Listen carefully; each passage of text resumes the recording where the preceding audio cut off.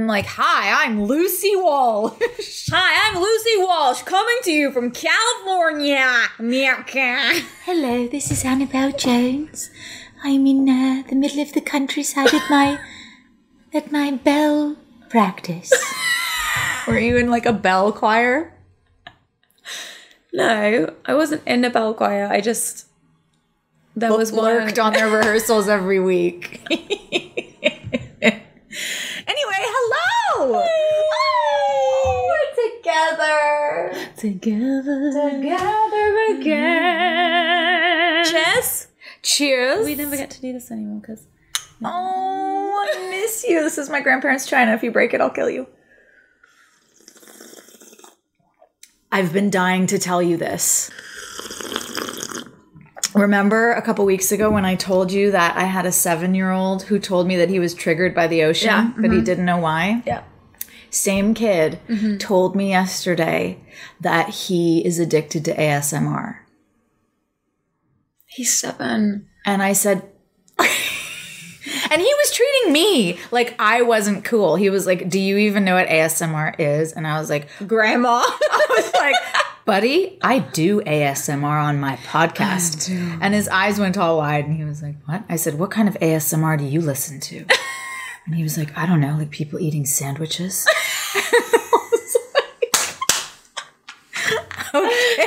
That is some real 7-year-old boy shit. People eating sandwiches. Also something I'd be interested in listening to.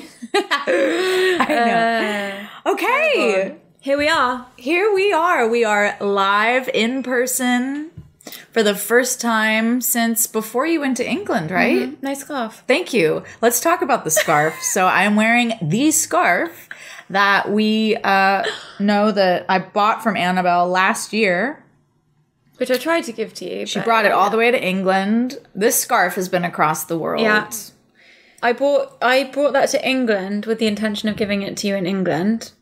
Yep. But you and I never saw each other. Right. And due then, to some... But then also, I kept asking you for your address, and then you gave it to me on Christmas Eve, and I was like, if this bitch thinks I'm going to post this literally in the next week, she's lost her mind. See you in America.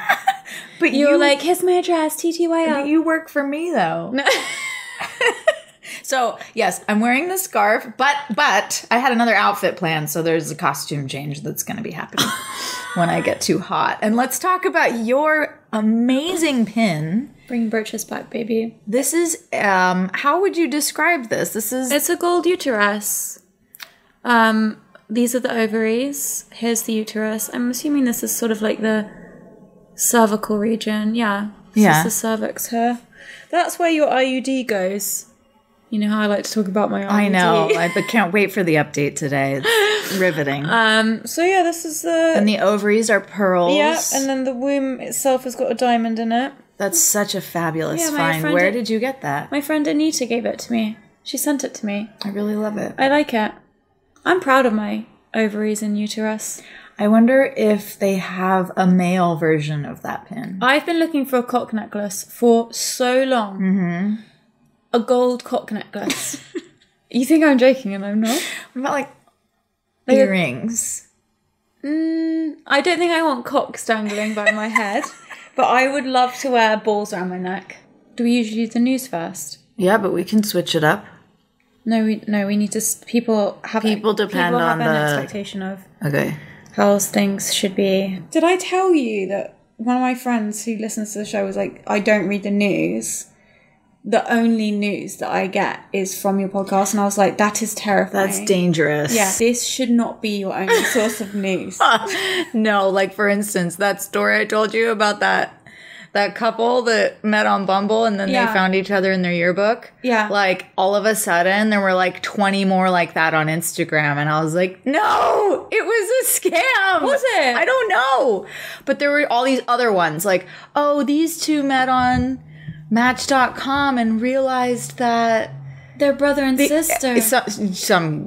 All kinds of stuff. And they've already had 3 kids. I felt like that happened to my friend. Okay, what? I think I've told you this before. My friend's parents are brother and sister. Not only did they have one child, but they had 2. Yes, you did tell me. And they're disabled, the kids. One committed suicide. Oh. girl when he found out? She. Oh. Why did I assume it was a boy? I don't know. I think the in England, yeah. And then I wouldn't say he's normal. He's a bit off his rocker. I mean, aren't we all? But I think if I found out that my mum and dad were brother and sister, I'd be pretty disturbed. Did they know that they were brother and sister when they got together? Yes. Twice. Okay. They are from North Carolina. Shout out to our listeners in North Carolina. All those siblings listening. Sister wives. Yeah, into it. Actually, there's something about it I'm kind of into. Like, not the act of the sex so much as just, like, the psychotic idea that you can, like, be in a marriage with, like, 10 people and maybe some of them are your family members. Yeah. It's so deranged. It's like France all over again. What? People would get married. They were first cousins. And they'd get married. Darling, in England, in the aristocracy, they still do that. They're trying to keep the bloodline going. That's why the royal family had to start... Like, Diana Spencer, Princess Diana, she's actually from American descent. They had to start... bringing in fresh blood. Because there was, like, disabled kids and stuff. Because we never hear about those. Why are those just taken away and taken out? Yeah, they put... Did you see The Crown? Yeah. Yeah, and they had that one sister that's, like, in the home or whatever, and then it turns out there's, like, a bunch of them. Yeah. From different parts of the family. Yeah. Because if you fuck your brother or sister, the chances are it's not going to work out well. No. 2 + 2 does not equal 4 in that equation. And I'm really bad at maths, and even I know that. It's pretty simple. I forgot to ask my mum, actually, about my best friend. Actually, your bestie. Let's text her right now. Her imaginary friend, you guys. It's her imaginary friend. Imaginary. I am so convinced that this bitch is imaginary. Mommy, do you remember? It's the middle of the night for her. What are you doing? Leave your mom alone. She just booked an acting job. She did. My mom's going to do a live action Jane Austen thing. How cute. Don't take the wind out of her sails with your mystery text about my friend I made on holiday. Are you serious? She's not going to know what you're talking about. I think it was in Australia. Somewhere tropical. Or Club Med. Do you remember Club Med? Did anyone go to Club Med? I never went to Club Med. But do you remember it? I remember the story you told me about your dad having sex with one of the staff. That was Sandals. Oh. Big up to Sandals. The events coordinator? No, they were doing a convention. She wasn't an events coordinator, I don't think. I think she was just like a really jacked up employee who loved the Sandals brand. No, anyway. I've never been to Club Med. What is that? I think it's like a place that you can go with your family. That is like a vacation place. Yeah, and you go and like the parents, you can go to like day camp and the parents can have a nice time by the pool and drink cocktails or whatever. Right. They're at the topless pool. Yeah. And you're, I don't know, like in a water slide or something. I don't know. Trapped in a water slide. For families and kids, I don't fucking know. But the point is, I texted my mom. Oh, she texted me back! Damn. I do, but I don't remember much about her. Do we have pictures? See? She's fucking real. Does she know her name? Do we have pictures? If we can get a name, we can find her. No, you just put the picture online. You put it on Twitter and you say, Twitter, do your thing. She said, we've got so many pictures. I can't remember if we have pictures, but probably we do. So I'm going to have to go through about 50,000. You're going to have to handle this when you get back to England. I'm going to find my best friend. I hope she's alive. You're going to find your dies. best friend? Excuse me? My old BFF from Club Med. You know what? Maybe this has gone far enough. You're so scary. Don't frighten me. I don't really believe that this investigation needs to continue. I think we've reached a dead end. Okay, Mommy, don't worry. Goodbye. Burn all the pictures, never mind. Mum can remember this random girl from holiday, but not what time I was born. Okay. Yep. Here we are. It's the Lucy and Annabel show. We are coming to you live from Los Angeles, California. We have lots of really important things to discuss today. We do. News time! It's not world news! It's not important news!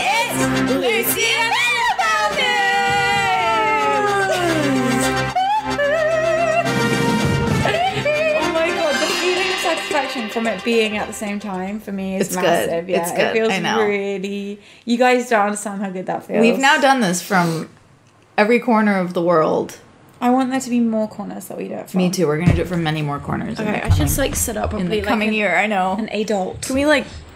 Hello, I'm coming to you with the news from Lucy Welsh's apartment. Liz Hurley's peculiar absence. Wait, I didn't do my intro of you. Oh, yeah. Jesus Christ. Wait, shit, I didn't come up with a word that begins with C. What do you got for us, Annabel Cocktease Jones? That is true, actually. I am a renowned cocktease. Pricktease never fuck, ladies. That's the rule. I get so scared. I'll flirt with a man, and then he's like, "Can I have your number?" And I'm like, I know. Mommy! Yesterday I was coming out of a Starbucks and I held the door for this man. Yeah. Just because it awkwardly worked out that way. And he took it and he like made very long eye contact with me. And then I ran away and I went and sat at a table. No. But I was like, oh, that was a nice interaction. No. Like I felt like I did a good deed. And then he came and sat at a table across from me, like in my eye line. And I freaked out. And I gathered up all my stuff and left. no. That's when I want my mum to come and get me. But first I put my hand up like this so you could see my wedding ring. You're all... something on my face. Okay. Anyway, Liz Hurley's peculiar absence from Shane Warne's emotional state memorial after actress shared her heartache at being unable to attend the service. So Shane Warne is a Australian cricket player, like very well loved in the Commonwealth. And he died of a heart attack or something unexpected along those lines.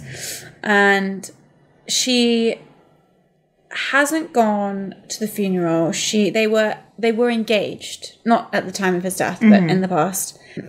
And she's since shared pictures of him and them, and you know, been on Twitter and on Instagram lamenting, you know, the loss. And she wrote, "R.I.P. my beloved Lionheart." And the story is that she didn't go to the funeral, which I think people were like, what the fuck? But the reason this is my news is because I am a funeral dodger. You are? Really? Yeah. I'm a wedding dodger. I am also a wedding dodger. Yeah. But I'm a massive funeral dodger. I don't need a funeral. Like in fact, a funeral for me is not helpful in my process of mourning, grieving, loss. In fact, it feels almost like the opposite of helpful for me. And I think that's because I don't know really. I haven't really like dug into it. I'm just realizing in the last like a few weeks that I'm a massive funeral dodger. Interesting. And I just wondered what you thought about that. Because it's like quite controversial. Like some people think that it's really selfish not to go to funerals. I will always go. Like I've been to a majority of like if my friends' parents have died or somebody important to them, I've been to the funerals. But basically all of my friends that have died, Ryan didn't have a funeral. I mean, his family had a funeral for him, but I wasn't able to attend it. And I thought that I was going to maybe have another service for him afterwards. But now I'm just kind of like, I don't think I want to put myself through that, quite frankly. I just don't like them. I don't want them. I don't want to be at them. But I will go for a friend or a loved one that like needs me to go there. But I don't need the funeral, if that makes sense. Yeah, it does make sense. Thoughts? Wow, that's a really interesting question. My mom, when we were growing up, made us go to every family funeral. And funerals in my family were always open casket. Ugh. She always said that that was important because it was a very important part of life was seeing death. She came from a family where, like I've said before, big family and farmers, and the wake would be in the home. The body would be kept in the home, and you saw the body. And she didn't want us to grow up with that part of life kind of removed and put over here and hidden. Now, the thing as a musician is I get asked to sing at a lot of funerals. Yeah. A funeral for me, it's not important to me to have one. Yeah. Do you think it's important for you? If it's important for other people. Right. I mean that's literally my only connection to a funeral is like, do other people need it? Do other people need it? Yeah, like I didn't go to my grandmother's funeral. I went to her wake, but I was working on a project in LA and I couldn't stay for the funeral. And my cousins and everybody was so mad at me. They were like, how could you do that to her? I said, I'm not doing anything to her. Yeah, she's her and I are good. Yeah, and we said our goodbyes. Yeah. I don't need to be there for her. She doesn't know the difference. Yeah, because she's dead. Right. Yeah. She is not here. Yeah. You are here. How could you do that to me? Right. Is really what they're saying. And I think that there's almost sort of a quite old-fashioned, we've talked about this a lot, with like the ways that you grieve, and like if you think that death is the end and there's nothing after that, then that's one thing. But if you think that death isn't the end, then that's another thing. And I think, I don't know, I don't think I rarely have been to a funeral where I'm like, yeah, that was perfect. Right. There's so much artifice. There's so much, and that is what I don't like about it. We sit here and we pretend these people are holier than thou, and we show the highlights reel, which of course it's there, but let's be honest, and that's what I don't like about it. It's that we all have to sit there and go like, yes. I mean, it's like about what we were saying about the artifice surrounding having children. There's artifice surrounding so many things in life, including funerals. You not only see the person built up into this perfect person on a pedestal. Don't mention this. Right. And we're not going to remember that bit. They would laugh if they saw you remembering them like that. But the other thing is, you see people try to be so important at funerals. Yes, yeah. And at weddings. Yes, yeah. Like everybody wants to be the closest one to the person who's mourning. Yes. You felt it with what or they want you've to gone be through. The one that's or they want to be the pain. one that's in the most pain. I remember in high school, I had a friend named Frankie Toner who was killed in Afghanistan. Not in high school, but right after high school. He had joined the army and he was over there and he was killed. He was shot. And at his funeral, this girl that we all went to high school with sat in the front row and sobbed. Like in the family section. Yeah. It's not like a productive thing for me. It really isn't. I'll be there for somebody else if they need me at the funeral or whatever it is, or to be there to support them on that day, of course. But if I don't know people in the life, or I'm not close to people in the life of the person who's died, I ain't going to the funeral. My friend's funeral is, I can't remember if I ever told you this. My friend Jamie died while I was in England, the commune I lived in. Yeah. It's so weird that we were talking about her so Really? Much. Yeah, she died. Yep. How? She got a really aggressive form of cancer, and it just took her weeks. Whoa. Just went, and I won't go to her funeral. Nobody needs me there. They all have each other and their own thing, and I got my own thing with her and my own journey with that, and I don't think that she needs me to go there. That's the bottom line, is the person does not need you there. So it's your call. It's such a personal thing, as grief is, as all these things are. Now, it is a deep human need to come together and remember things. Absolutely. That is a beautiful thing to come together, remember. I just performed at a funeral a month ago. That was lovely. And they sat around in the sun and they told stories for a couple hours, and they laughed and they cried, and it was beautiful. Does the person get anything out of that? No, it's not for him. It's for you and each other. So it's your call. Hands down, 100% for the living. And if we're friends, there is a chance I will not be at your funeral, just letting you know right now. Okay, I'm fully planned. I'm prepared. I'm prepared. Like, I would go to your funeral, obviously. Oh, thanks. But only if, like, Will needed me to. Right. Otherwise, I'd be like, okay, bye. Yeah, I'm busy.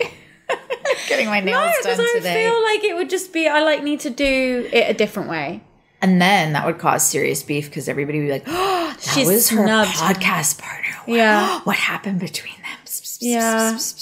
Anyways, I just thought it was interesting because it really made me think about, like, how it's, like, a big thing that she didn't go to the funeral. And it's like, maybe she doesn't want to. Yeah. Maybe for her, the grief process doesn't include that. Yeah.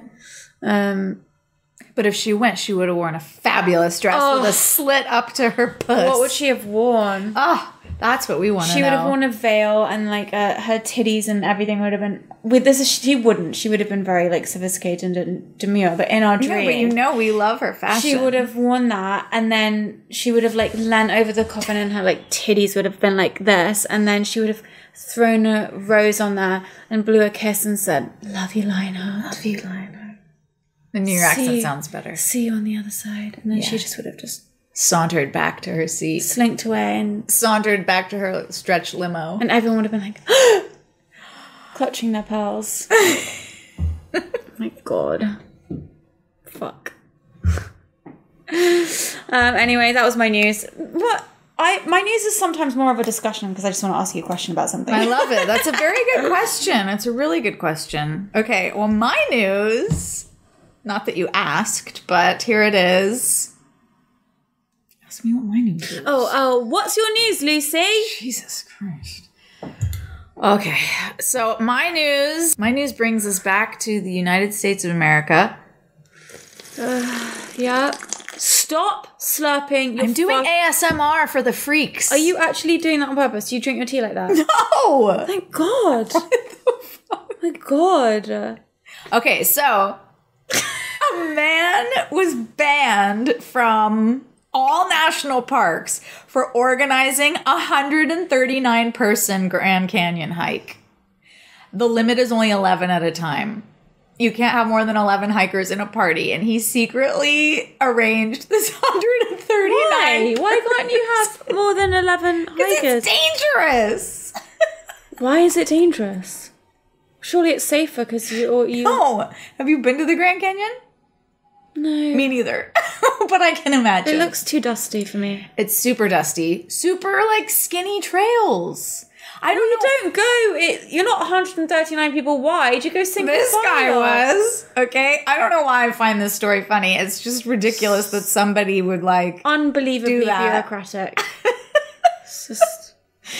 So, he's a Washington state man. He faces probation and a multi-year ban from United States national parks after he pled guilty to misdemeanor charges because he organized a 139-person group hike in defiance of park guidelines.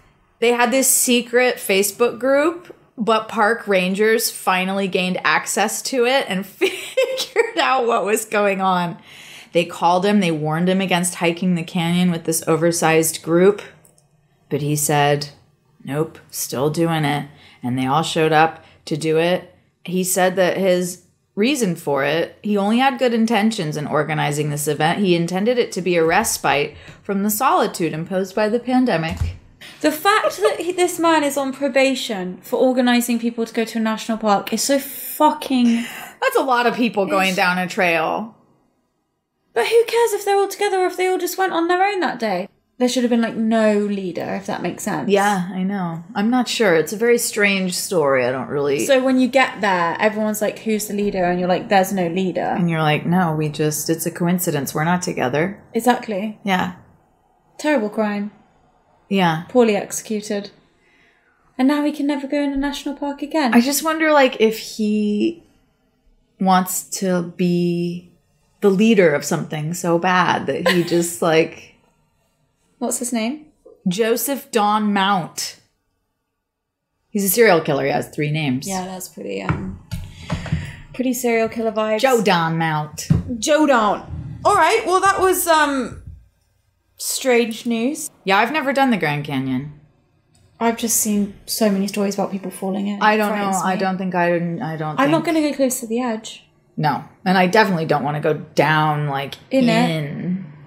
I'd like to look at it from like a nice hotel in the distance. Yeah. With a cocktail in my hand. Okay, fair. But not like on a donkey. Like I don't think anyone's going on a donkey to the Grand Canyon. You're not fucking Mary and Joseph. You can take like a donkey trek to the bottom. Do you mean like a mule? Yeah, I don't think people ride donkeys anymore. No, a donkey and a mule's not the same. Okay, right, let's do listener feedback. That was good. Thanks for sharing that. It was weird, but I liked it. Thanks for sharing your weird death funeral. Listener feedback, okay. One person says, better to regret not having kids than to regret having them. Wow. Somebody else says, sometimes I'm shamed by people and some friends when I say I don't want children. Why'd you make that face? I just can't imagine shaming somebody because they don't want children. It just seems like... It happens all the time. I know, but just fuck off. This person says, hardest job ever, but no greater love than to have a child. And then they leave, as they should. Love, always. Pride in my son's accomplishments. Beyond measure and missing him every day as he leads his own life. Again, as he should. And now what? It's a rip-off. Winky face. Go for her, your turn. This listener says, I've never regretted my decision not to have kids. For the longest time, I wasn't responsible enough to take care of a child. I didn't want to have kids with my ex. And now I'm so used to being alone that I still don't want them. Fair. Yeah. That's from a man, by the way. That was from a man, yes. This listener says, child-free for the win. Never had the desire to be a parent. Thank you both for being so honest about a tough subject. I'm really surprised that we got so many comments, so many messages like that. Yeah. I wasn't expecting that. I was expecting a lot more kickback of like, you just don't know. You don't understand. Like what moms say to you. Like, yeah. You can't talk about it because you don't know the joy of it until it happens to you. Or like, you'll understand when you're a mom. I pray that you experience this soon so that you can change your mind or whatever. But we didn't get any of those. We got like a lot on the other end of it, which I thought was interesting. This last one is just like in general about the podcast. This person says, the two of you are such magical beings. Your podcast has helped me so much. I'm a little behind, but I've been binging it lately, and it just keeps getting better and better. Your laughs turn my day around. Your honesty and your realness is a treasure. Your friendship is beautiful. Thank you for sharing with the world. Your friend and fan from BK. From Burger King. Burger King. Well, I think thanks. it's Bangkok. Yeah, that's really sweet. That is really nice. Our friendship is so beautiful. Our friendship is a gift to the world. It's beautiful. Okay, so as promised, speaking to you today about media training. And we've been wanting to talk about this for a while because we know that there's lots of people listening who are young artists or in the entertainment industry. Or want to be. That's right. Or want to be. And we just thought this would be interesting because we like to give you guys all the information that we got. Knowledge is power. And we don't believe that there should be a paywall for success. That's right.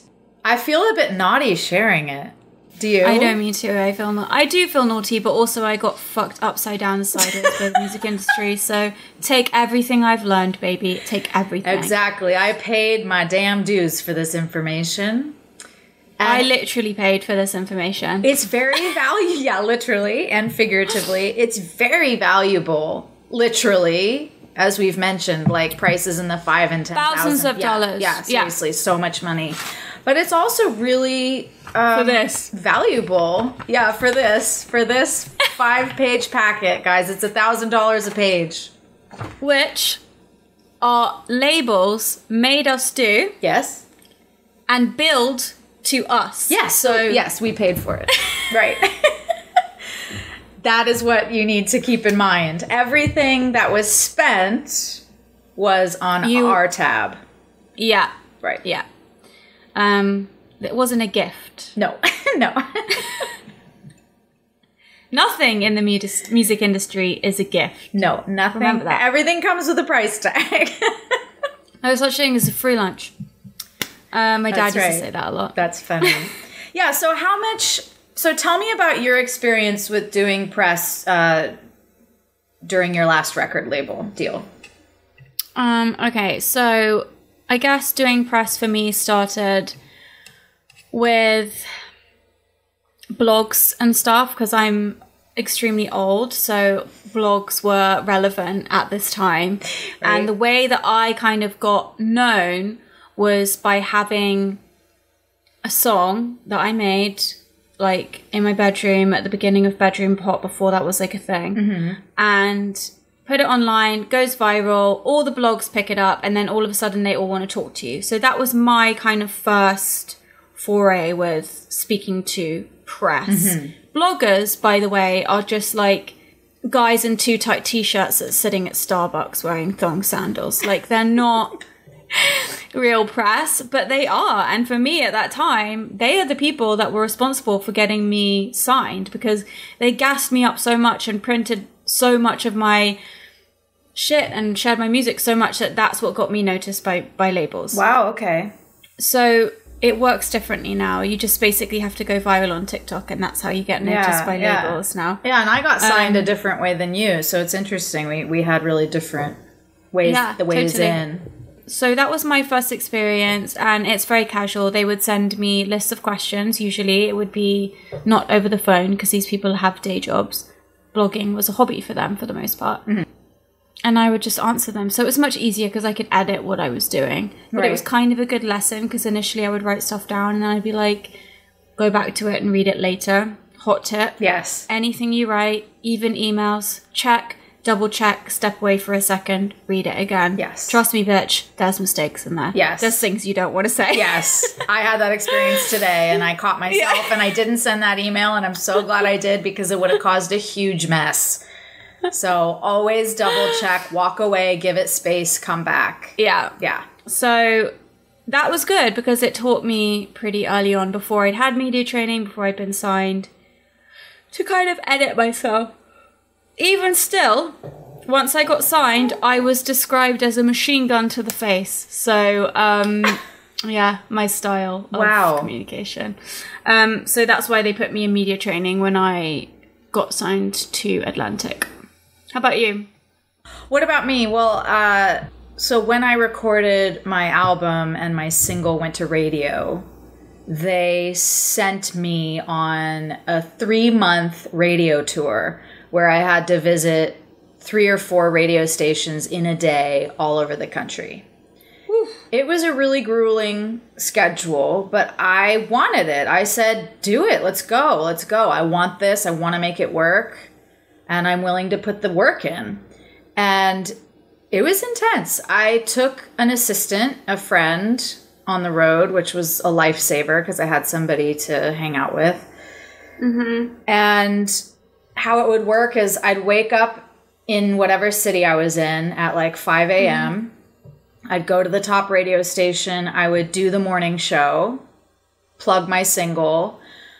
I had a radio rep that would meet me in different areas around the country. So labels will usually have radio reps that live around the country, and they handle the artist when they come to that part of the world. So whichever radio rep I was with would then drive me from that city to the next city in time for lunch, where we would do radio spots in the middle of the day and take that station to lunch, treating them. Me on my tab. And the radio stations live for this. I mean, they would invite all their friends. It would be like at least 5 people, 5 to 10 people from the radio station. You'd take them all out. You would wine and dine them. I was the one that had to entertain everybody to make them want to play my single, to make them want to promote me. So I was on all the time. And then from there, we would drive to a city to arrive in the evening to take that radio station out for dinner. And then if it was 4 cities in a day, that was because after dinner, we would fly to a 4th city to be able to wake up there at 5 a.m. That's so intense. It was so intense because I had to be social and friendly and outgoing and connecting with these people throughout the day, but then also because I had to eat constantly. Oh my God. I was so sick to my stomach. Like, I had such health problems because it was so intense. And my single went to radio and started charting. And I remember the first time I heard it, I was in a cornfield in like Ohio. And we stopped the car and I got out and we just danced in the cornfield. It was an exciting thing. And I enjoy that stuff. I like doing that kind of work for my project, for what I believe in. I will do anything that it takes to promote the project that I'm working on. But at the end of the day, I would just be, dead. Like those car rides in between cities, I would just be like conked out because I had to re-energize somehow. And so anyway, before I was set off on that, I was given this media training. Radio really could still break an artist back then, which it cannot do now. Radio is kind of the final stop in today's market, whereas then it was like the first place that you went to break. And now... And doing a radio campaign costs so much money. It costs so much money. People don't really understand, I think. When you're hearing a song on the radio, it has cost hundreds of thousands of dollars to get that song to the radio. And nowadays, artists like Lucy Walsh or Annabel Jones, newly signed to a label, do not have a hope in hell of their song going to radio because they will not spend the money. Not unless you have 7 million views on TikTok, at least. 7 million is a small number. Even then, now it's you.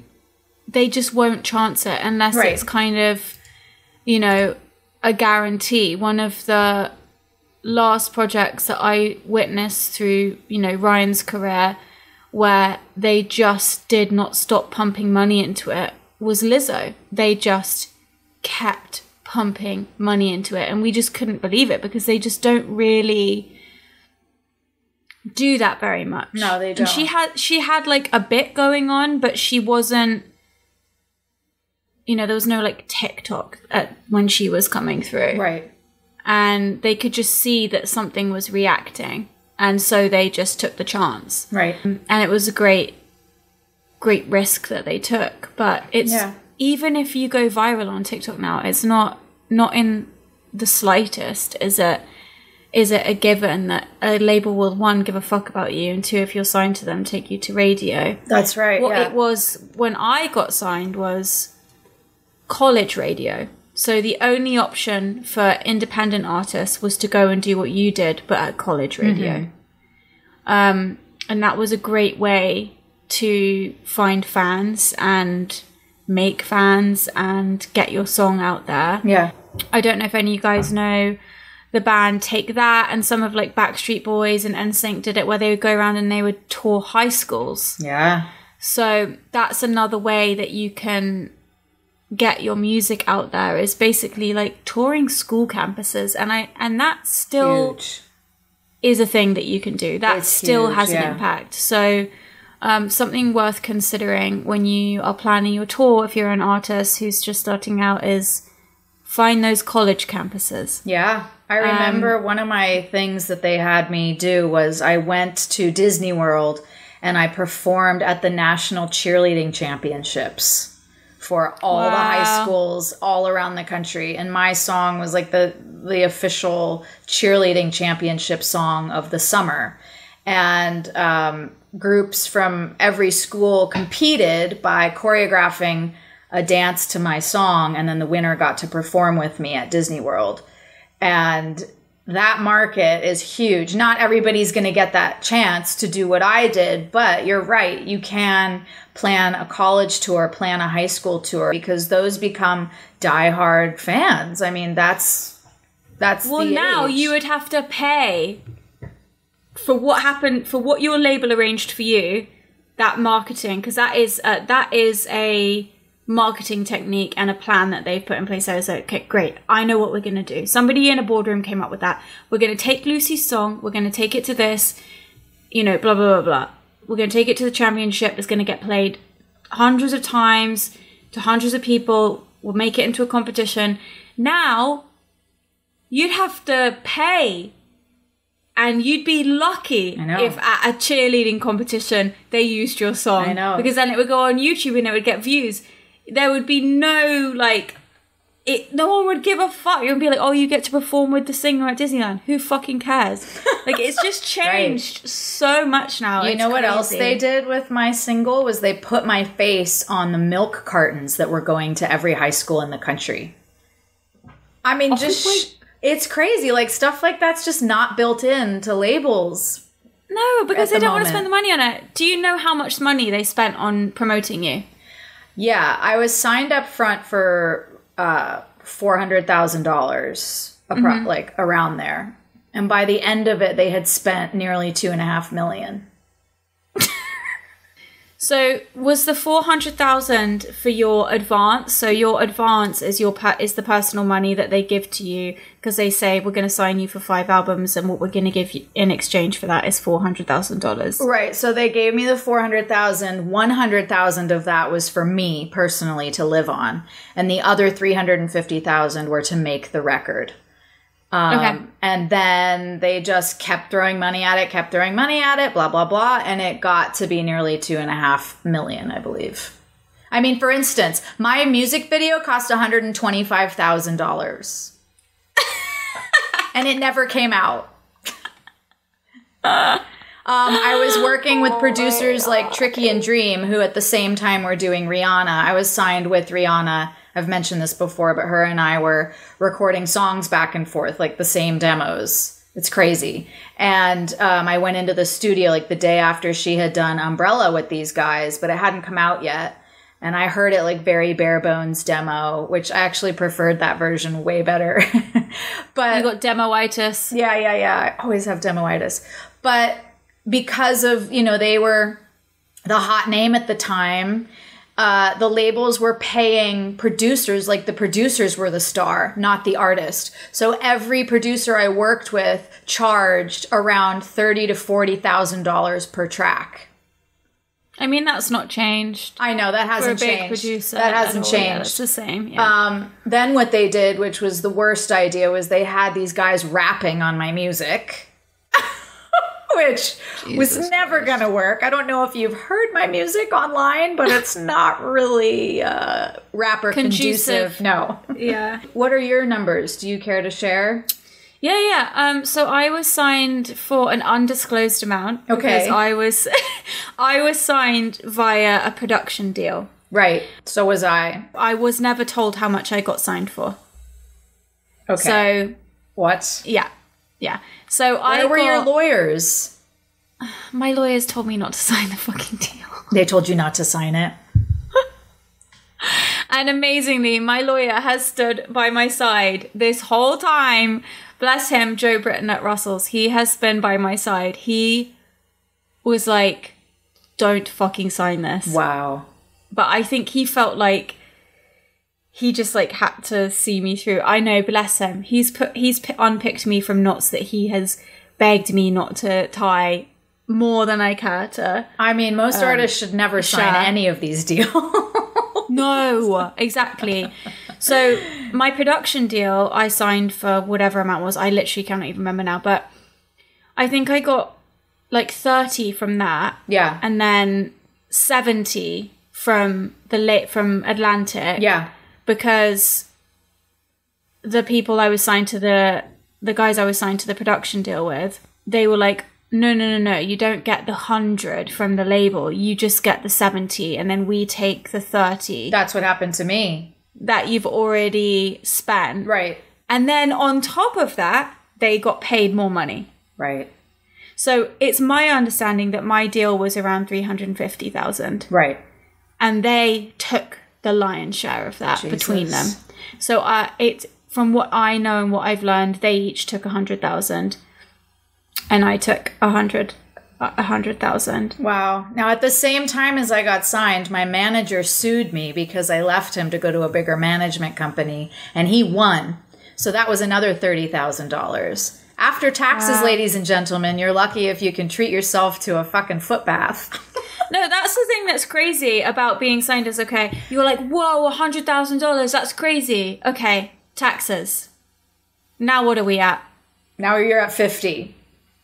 Okay, we got $50,000 and we have to live off of $50,000 for how many years? And then you've got your production deal like we both had, or your agents or your managers, people and your lawyers taking a percentage as well. That's 5-10%. They're 10%. It's tricky to make a living as an artist. It really is.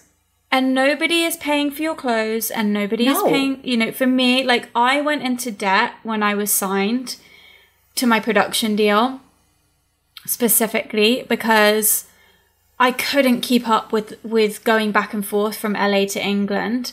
And despite the fact that they would pay for my flights and accommodation, that's all they paid for. So I'm there in the studio for 3 months and there's no car, there's no Uber to and from the studio. Mm-hmm. So I began walking. There's no food. There's no, do you know what I mean? It's not like you're being provided for. So your $50,000 that you're meant to live on for 1 to 5 years. Right. Is gone. It's like less than minimum wage. In the first. Yeah, no, it is. And that's the thing. Record deals are, if you looked at them like a loan, which is what they are, and you put them through the same system and the same rigorous checks and balances that a loan from a bank would have to go through, it's illegal. It would be illegal to give somebody a loan on those terms. So I always say to artists, you know, when Ryan and I were working with the artists doing promotion and digital marketing and development, which I continued to do for a while after he died, and they're obsessed with getting these label deals, I'm like, how's your credit? Yeah. Before you go and do that, look at getting yourself a bank loan, a small bank loan, budget, think about the money you're going to spend or save up. Like, you are signing your life away for less than minimum wage, for a minimum of 5 albums, which you will never get to make. No. You will be lucky if you even make your first album. What they say to you is, you're going to make an album a year. You're not. No, you're not. You're not even going to make 5 albums in maybe 8 or 9 years, maybe.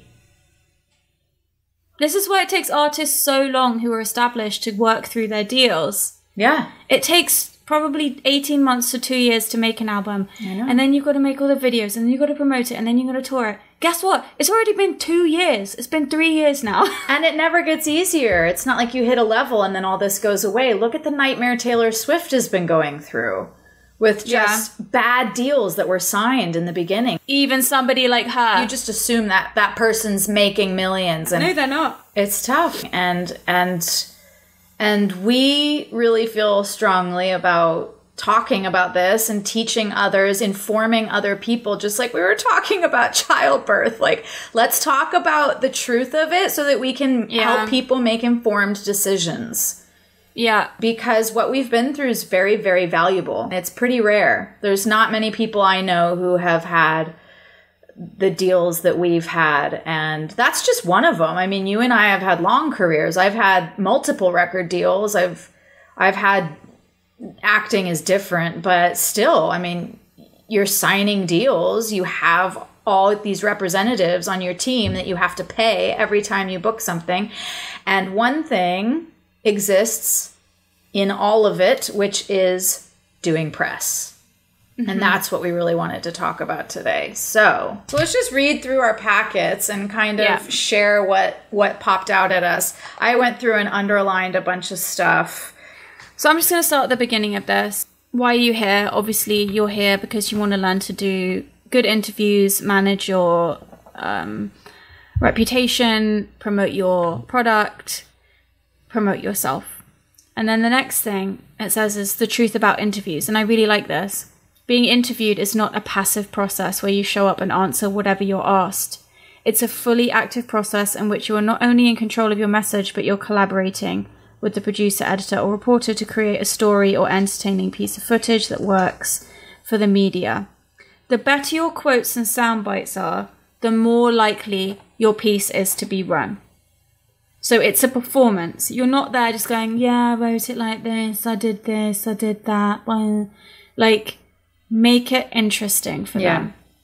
Otherwise, you're just going to be like one of 10 other bitches they spoke to today. And the girl who says, or the guy that says the most interesting thing is going to get that shit pushed to the front. That's right. It's true. Mine has this 5 commandments of interviews, and that's one of the points. It says, thou shalt be quote-worthy. And it says most reporters would rather use your words than paraphrase them. So help them by making your words usable. Make them entertaining, colorful, concise. You are in control. This is your interview.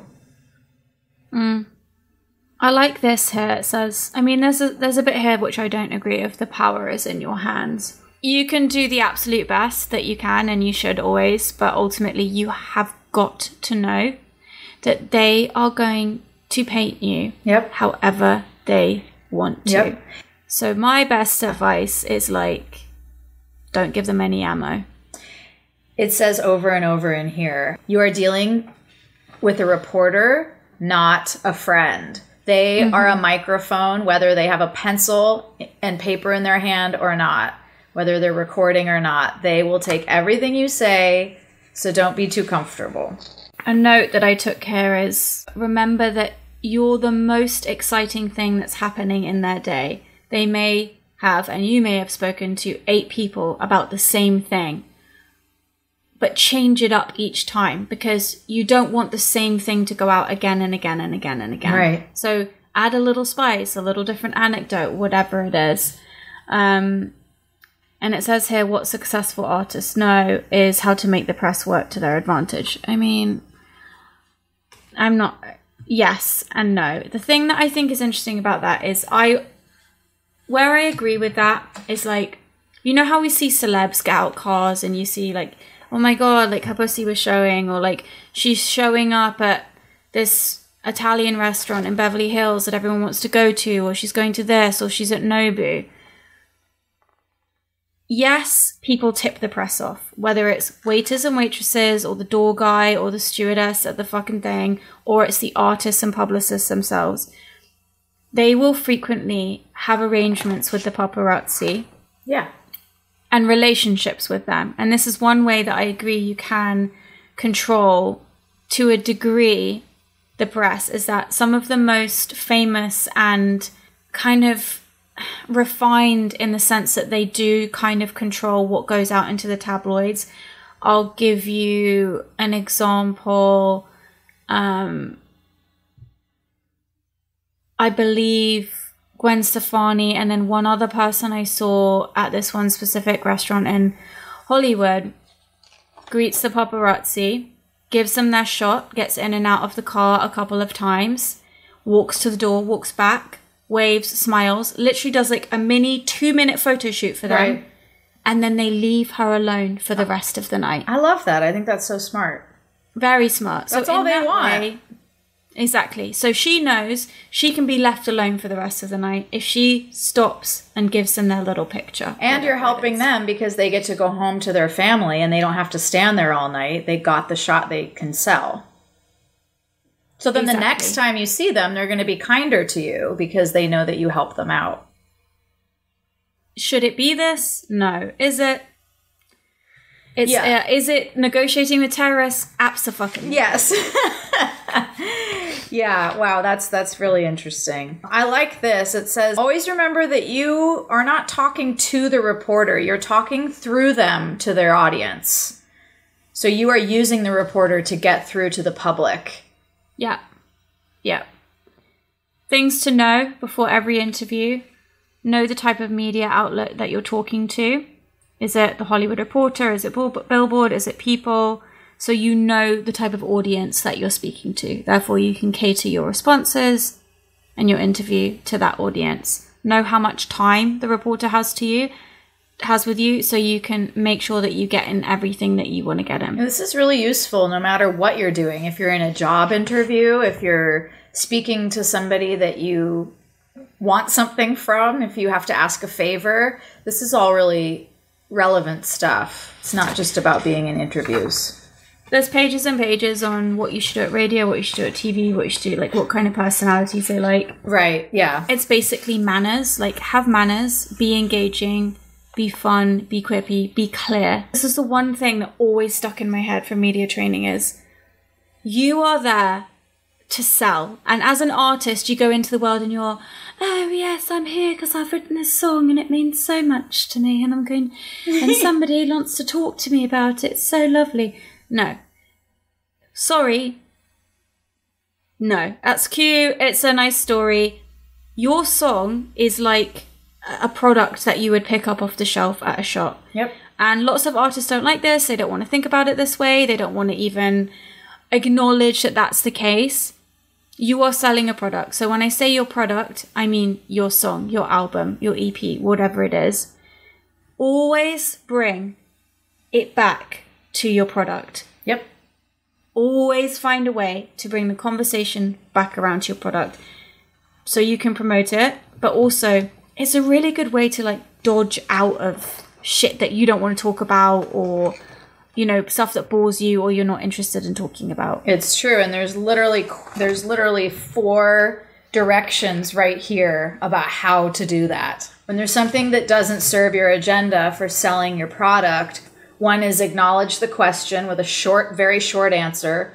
2 is build a bridge by saying, however, or on the other hand, and then you deliver your agenda point. You drive it home with a noteworthy line about your product, naming it. Don't just call it my song, my CD. You call it whatever the song is called, or whatever your book is called, whatever your movie's called, whatever you're pitching. And then you shut up and you don't refer back to the original question that didn't serve your agenda. Yeah, I've got that here, bridging. Yeah. Be aware. Okay, so a journalist is a journalist. Never, ever. I don't care if you think you're friends. I don't care if you think you're having lunch together. I don't care if you are fucking. I don't care shit. Never, ever say anything around a journalist that you do not want to be aired or printed. It's true. I have some friends who are journalists, and it's a really tricky one. And this made me laugh. It says, before you do the interview, check the news. Check the latest news about you. Oh, that's good. Yeah. You do not want to learn about a new development about yourself from the reporter. Yeah. Which has happened to me when I found out that my dad was engaged when I was on the red carpet. I think I've shared that before. Yeah. Yeah, he had gotten engaged. I didn't know about it. I was live on camera, and this woman from CNN asked me about it. I was so thrown for a loop that she ended up sending me flowers the next day because she felt so badly. But yeah, we don't want to be... Fucking hell. So is that footage anywhere? I'm sure it is. I should try to find it. Oh my God, we should try and find that. Fuck me. I want to see that so bad. I'm so sorry to say that to you, but I do. I know that was traumatizing for you. But I just want to see how you handled it. Yeah, it was wild. And then when I got married and my dad wasn't there and he came at me with something to say about it, I was like, really? Yeah, exactly. Really? There's some really good ones on here that I really like. Know that you don't have to answer every question. Yes. It's really hard in life in general to say no, or I don't want to talk about that. But it is hard, isn't it? I try to say that all the time on here. When I see people who I'm just like, this person has been media trained to death and within an inch of their life, and like the person and the soul has left the body. We are just dealing with like somebody who has memorized their pamphlet. Yeah. That is something I will say, like, don't be that person. There's a middle ground where you get to be yourself and talk about your product and get along with these people without just being like an automaton. And it just seems like really outdated to be like on just repeating the same message again and again and again. Right. Answer things quickly, politely, and in like a non-confrontational way, because obviously if you get heated, they're going to know and they're going to start digging more. But I would say in general, when you wave the white flag to a reporter and you hold it up and you continue to wave it, they will desist, because they will look bad if they don't, and then other people will not want to interview with them.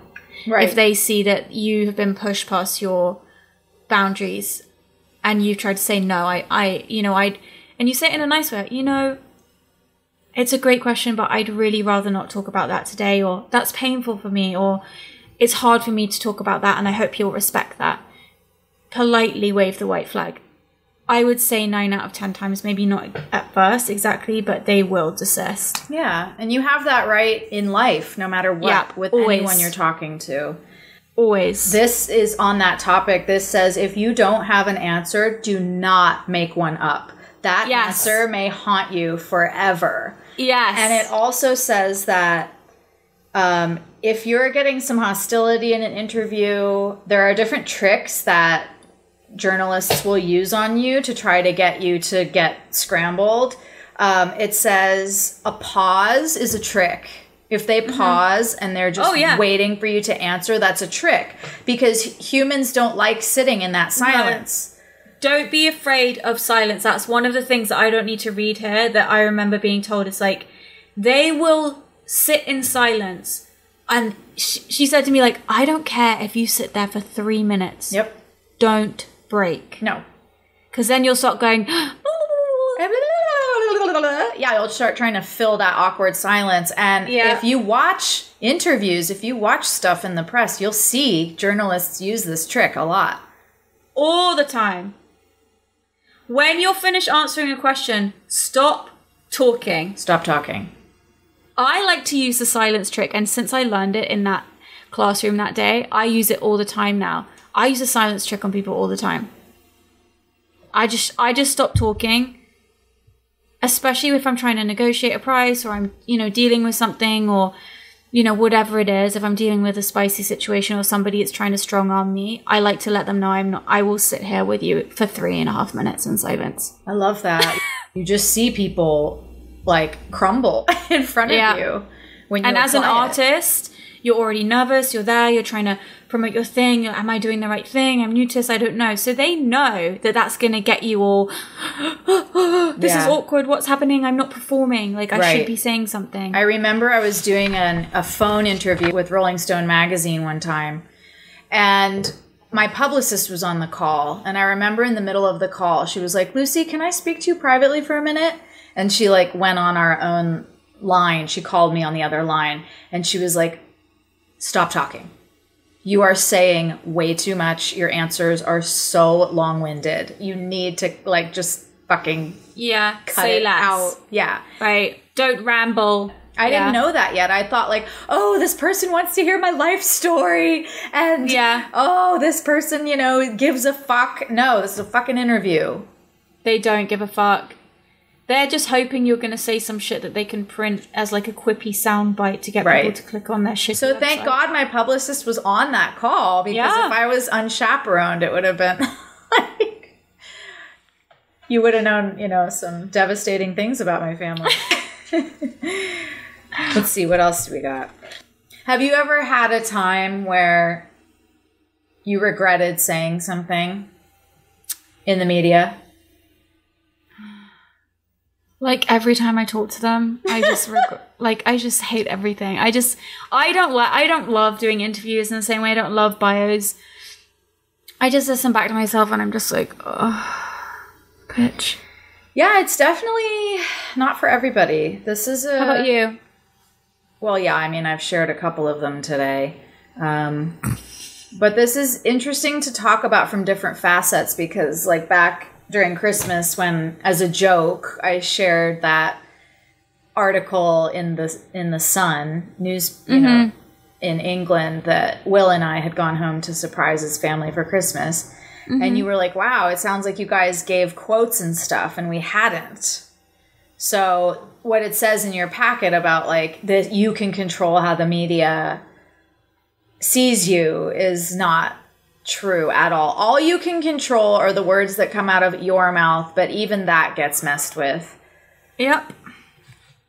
Ben Affleck is all upset because his words have been taken out of context, apparently, about his wife, and and I've seen the media do awful, awful things, when I was close with Britney and they were like almost getting in car accidents with us to chase us around. That's the other end of the spectrum. I like what you're talking about with the Gwen Stefani, where she's like working with them and they're coming to terms of some sort. Right. Yeah, exactly. What were the other things that were like the tricks that they used? So that you don't fall for any tricks. This talks about grounding yourself physically.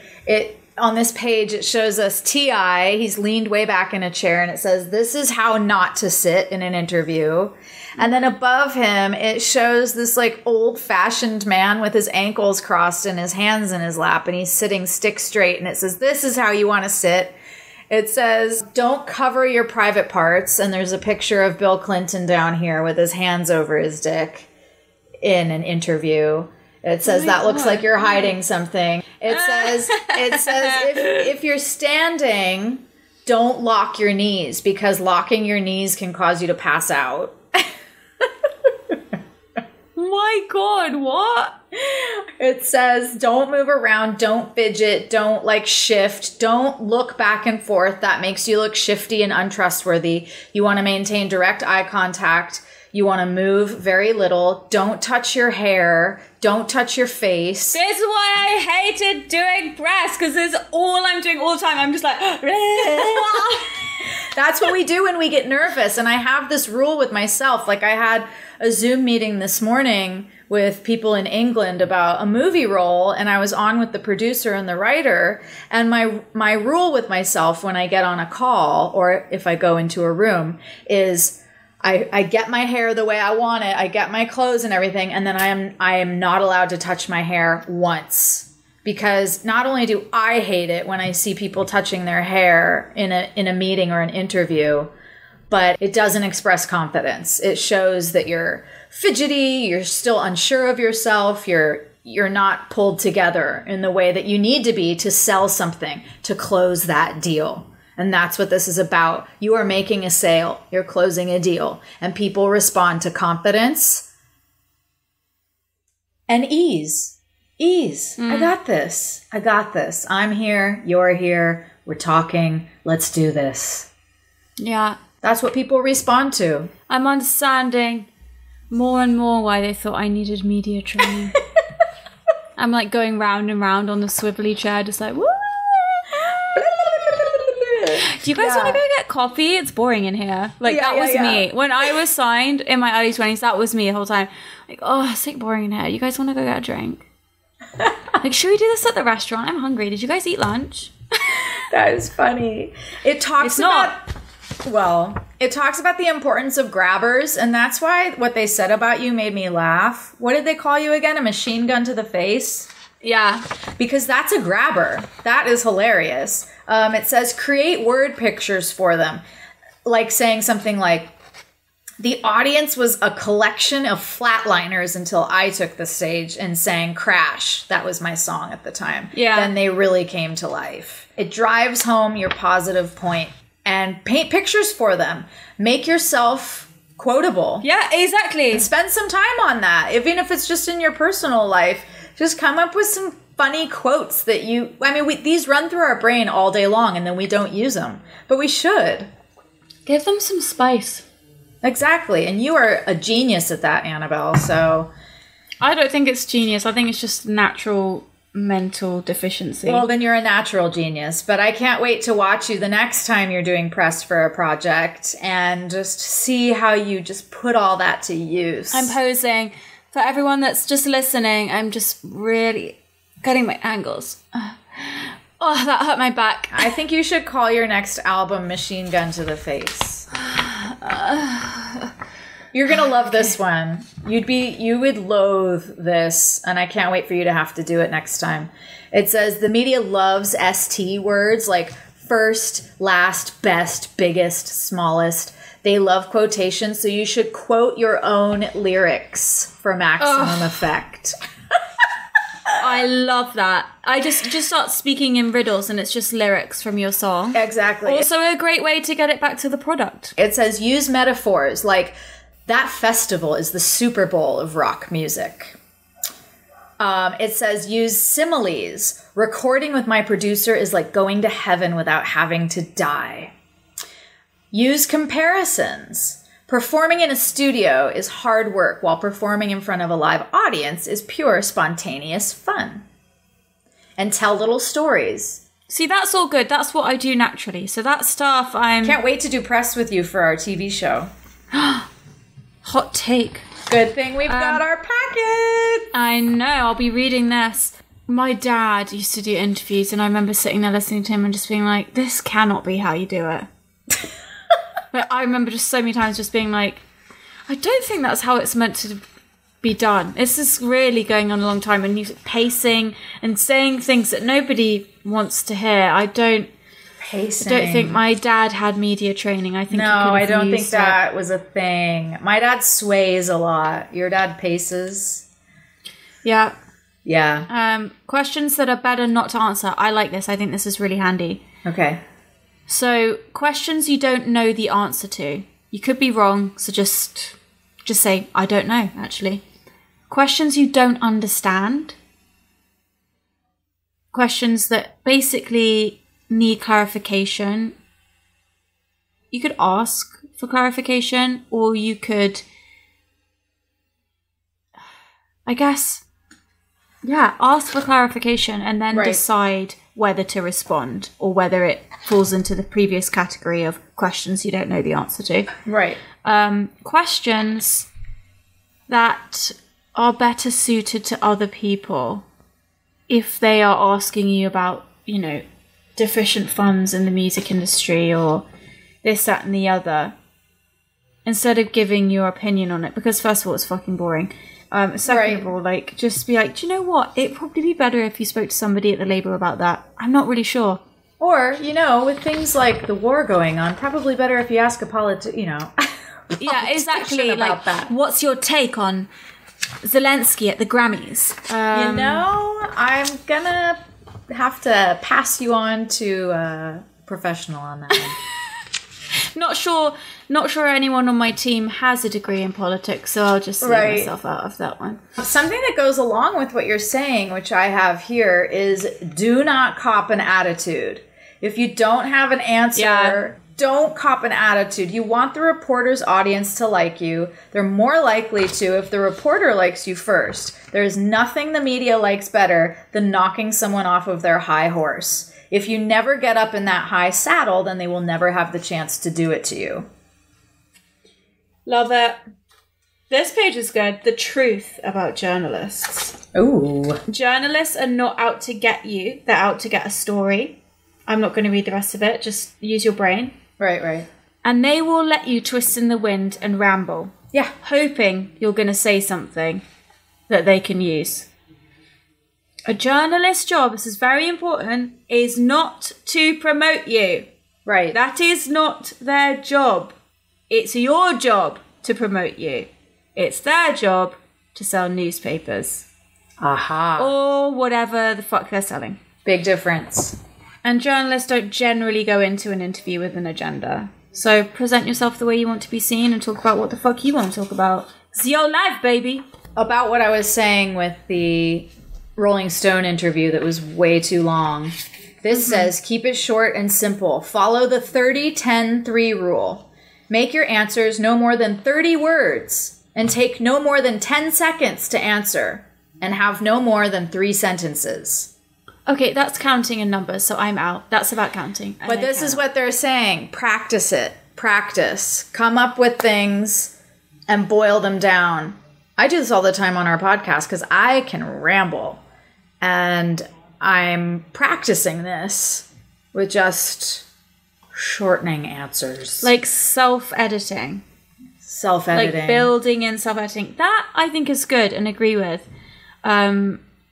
And I have learned the hard way, I think, through interviews. And also the podcast has been an absolute fast track to that for me. It really has. Very quickly I was like, I swear too much. I say too much. I say like too much. I get like giddy and silly and like don't say the things that I want to say or get to the point. I ramble, I get confused. So that's been really good because it's trained me slightly. I mean, listen, I know that I'm a complete spasmoid like most of the time, but no, you're right. It's helped a bit. I feel like yeah. I mean, when I rarely ever edit any of my shit out, and I feel like at the beginning I used to have to like edit loads of stuff out all the time because I'd be like, fuck, I can't really say that, or I shouldn't have said that, or I didn't say that very well. Yeah, it's been a crash course. It really has. Have you found that? Do you find that you just like take way less stuff out now, that it's pretty, you know, other than the long silences or when I'm like munching or burping? Right, I do. What I've found is that it makes me way more aware in the moment when I'm answering something, because I know that if I don't, I'm going to have to take the time later to fix it. And so for you, it's like a scheduling issue. You're like, no, I do not have time on the agenda. I don't have time. I don't have time to go into it. But no, it's been so valuable for me to practice these things with how we run our show. This is something I thought was really great, which is in an interview, begin with your conclusion and then bring in your supporting data. It says in everyday life, we normally build up to our conclusion when we're talking. But when we're talking to the media, you want to start with your conclusion. And I think that's a great way to be in life, too. I want to practice that. I like that. I want to be like, if you ask me a question, I want to be like, well, here's my answer, blah, blah, blah. And I'll tell you why. Like, that's a way more engaging way instead of rambling and the person's like, Jesus Christ, when are they ever going to tell me how they really feel? Yeah, I love that. I do too. So much. It says, you've heard of cooling down after a workout. How about cooling up prior to an interview? Here's how it works. You meet the reporter, you make some small talk. It's a good idea to introduce yourself to the crew and to anybody else who's with the reporter. Yeah, this helps you humanize yourself with the reporter, and it helps you to humanize them and their crew. Once you've cooled up, then you're ready for the interview, because you'll be thinking of the reporter as a human being and they will be thinking of you as the same way. So that's really valuable in life, no matter what you're doing. You want to get on a human level where you can find some common ground and be vulnerable with that person before you get into any business stuff like that. Like, it's kind of, you know, not to sound slimy, but you're ingratiating yourself and you are, like they said, humanizing yourself. Yeah. What I think is interesting about that is that instead of just, they said cooling up instead of just warming up. Cooling up. Yeah. That's been on my mind a lot recently, because in an acting class I was in, there was a lot of time spent on learning how to sell yourself. And it kind of wiped out all of my instincts and all of my isms, all of me, all of Lucy. And so I was going into rooms and I wasn't bringing anything to the table because I was a robot. I was just trying to, like you're saying, sometimes you hear people and you're like, Jesus Christ, you've memorized your packet. We get it. But where is the person? Where's the person? And so now that I've let go of that and I am showing up with myself, it's such a different, miraculous experience. Yes, queen. Because that's what it's about. It's about people. It's about, I said this in a post a couple weeks ago where I mentioned I'd had a meeting with one of the top television companies, and I said after the hundreds of hours of work, it's just about holding space with good people. And everything we do in our business life, no matter what you do, it's all about that. It's about people helping people that they like. And I had a dream, and I woke up from the dream, and this quote came to me, and I wrote it down in time before I forgot it. Let me find it right here. It says, in order to exchange currency, one must have relationships. It was so strange. I woke up out of a sleep, and I talk about spirit giving me inspiration and lines like that. And it was just as if somebody had said it in my ear. In order to exchange currency, one must have relationships. And this is what that meant to me. Is the more you humanize yourself and see the other person as human, the more of a connection you're going to make, the farther out into the pond that ripple's going to go. And only then can true currency flow back and forth. Everything else will come. As long as you're functioning as a human and seeing other people as human, everything else will come. You can't chase the dollar. You can't chase fame. that shit's not real. You got to start with what you've got. And what you've got is you in this moment as you are. Yeah. And you don't have to fix yourself or change yourself or do anything differently. You, as you are in this moment, are enough. And we need to trust that. Yeah. And if it's not enough, then it's not the right vibe with that person. That's not the deal for you. That's not the person for you. Exactly. And it's not going to work out if you try and bend yourself into a pretzel trying to be the thing that they want. What you just said really reminded me of something that I may have talked about before. I can't remember. It might have been on an episode that we never had to come out. But when I first came over after being signed to Atlantic, there was so much focus on like the product, and all of a sudden I went from being an artist to being a product.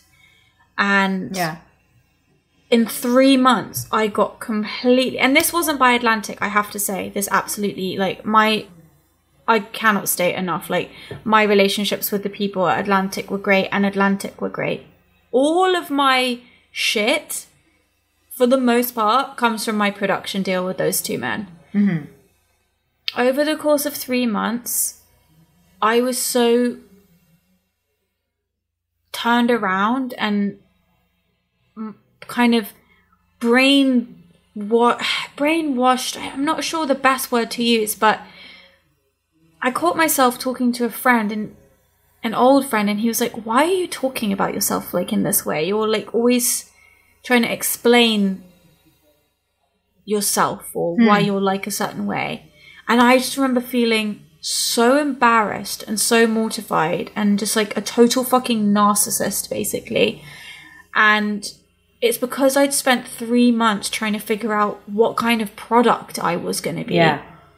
What did my clothes say about me? What did my smile say about me? What did my hair color, what I ordered for lunch, because during that process of being signed to that production deal, every single fucking fiber of my being was taken apart and fucking criticized and told it was wrong and needed to be changed.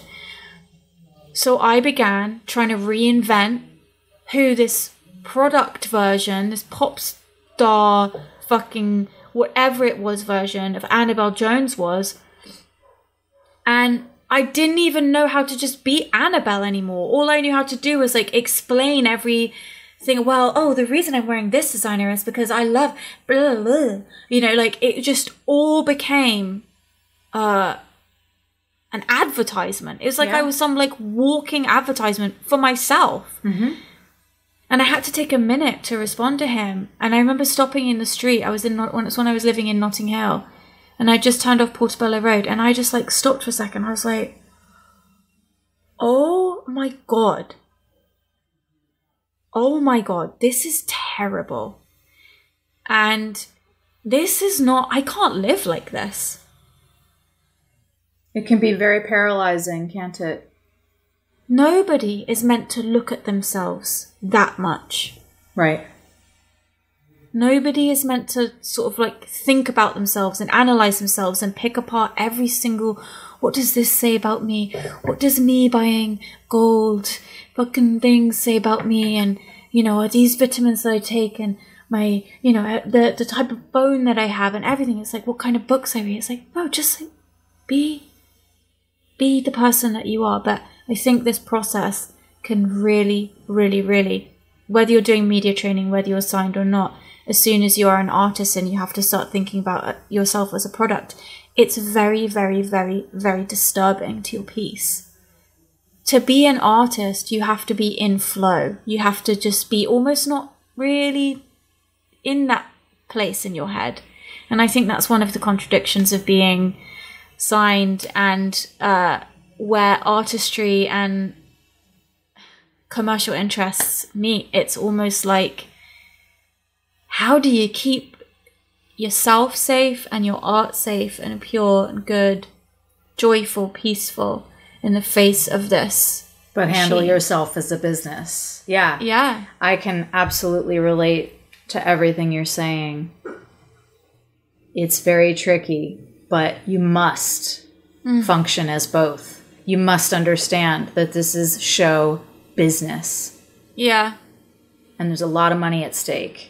And that can be very overwhelming. It was very overwhelming for me in that particular record deal. And now I feel that I'm finally understanding it, the dichotomy of it, and being comfortable Playing with both knowing, parts. Yeah, playing both parts, with knowing that I have to step into this now and I have to handle this, and then I can go back over here and enjoy myself again. No one else is going to do it for you. No one's going to handle your business for you but you. When I lost my manager, when I was signed, we parted ways. I found it really hard to be in the studio and then also be like having emails and text messages and stepping out for phone calls and stuff. And it completely like crippled my creativity, and I couldn't do both. So I had to very much structure my week so that Monday, Tuesday is admin. I'm at home. I'm at my computer. I'm doing this. And then the second half of the week is creativity. Obviously, you have to deal with things as they come in. Right. But having very specific admin days was really helpful for me. And then also being so disciplined and so boundaried that when I sit down in my creative space to my creative time, I do not answer the phone. I do not. It can wait. Whatever it is, it can wait a few hours for you to do the thing that you are here to do. Right. I'm not going to say don't forget, because I don't like that. It's like, remember why you're here. Go from that place. And I think that ties into everything that's in our pamphlet. It does. Remember why you're here. Whether that's in the room promoting yourself, whether that's showing up to your job at the store, whether that's on planet Earth as a member of your family, whatever it is. Like, I think the purest kind of intent, the purity can come from there. The truth can come from there. Am I being too woo-woo about this? Not at all. Everything else will come from there, from that grounded center. And that's a lifelong process. Mm-hmm. I'll be somebody different in 5 years and a year from now than I am now. And why you're here may be different in 5 years from now. Yeah. That's right. Because our purposes change throughout our life. You're not here for one purpose. But looking back, I just wasn't equipped to know who I was yet. And I got swept up in a tsunami that was far too powerful for me to handle. And I have taken a lot of blame for that. I have blamed myself entirely, and I'm learning now to let myself off the hook. And like you're saying, my label was awesome. They were, again, just trying to sell a product. Just like the journalist is trying to sell newspapers, they're trying to sell songs, okay? They're trying to make their money. And it's our job to be strong in who we are. Yeah. So that we really are an asset to ourselves, and that we steer our lives where we want them to go instead of being taken on a ride by other people who have a stronger vision. You better know your ass. You better know your ass. Yeah, you gotta know your damn ass. I'm really grateful that I went through all of that. And me too. I'm grateful for the lessons. It's taught me who I am. And a lot of times we find out who we are by learning who we're not. Hell yeah. Amen to that. By trying things on and going, okay, no, that's not it. That's not it. That's not her. But I can absolutely relate to what you're saying. I had no sense of self, and it was really a living hell at the time. Yeah. Which is why we needed these pamphlets, because everyone could tell we had no idea. They're like, here's what you do. This is how you be a person. Yep. Yeah, exactly. So thank you to everyone from my past journey who has helped me get to where I am, whether it was through fucking me over or helping me. It's all been positive. I'm really proud of us. Me too. You said something about, we were talking about girls that got famous by being on Disney at a really young age. Yeah. Like Miley Cyrus and Hilary Duff and Vanessa Hudgens and all these girls. And you said they're really special girls. It takes a very special kind of person to go through that and to come out the other side. And I've been thinking about that a lot and taking it a step further and applying it to you and I. very special girls that can go through something like that and come out and go on to have beautiful music careers and careers in the arts and talk about it. And learn from it. Yeah. Thank you. That's a very sweet thing to say, and I agree with you. I've never really thought about it like that, but I agree. I think it takes we've got some grit, Lucy Walsh. We definitely have some sandy ass grit. You sandy ass, dusty ass bitch.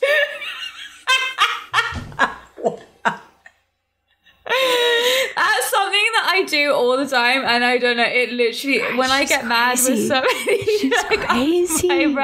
Like everyone laughs at me because I'm like sandy ass, dusty ass. Just mumbling under your breath. That's definitely an English thing. Oh well, God bless America. That's what my dad used to say every time he did anything. He would end everything with "God bless America." He was trying to keep that green card, you know. God bless America. God save the Queen. Hell yeah. I love you. Love you. The Lucy and Annabel Show is brought to you by me, Annabel Jones. And me, Lucy Walsh. Theme tune by Lucy Walsh. Produced by Paul Kaminsky. Find us on Instagram at The Lucy and Annabel Show. Love you! You want a hot body? You want a Bugatti? You want a Maserati? You better work, bitch. You want a Lamborghini? Sip martinis, look hot in a bikini. You better work, bitch. You wanna live fancy, live in a big mansion, party in France. You better work, bitch. You better work, bitch.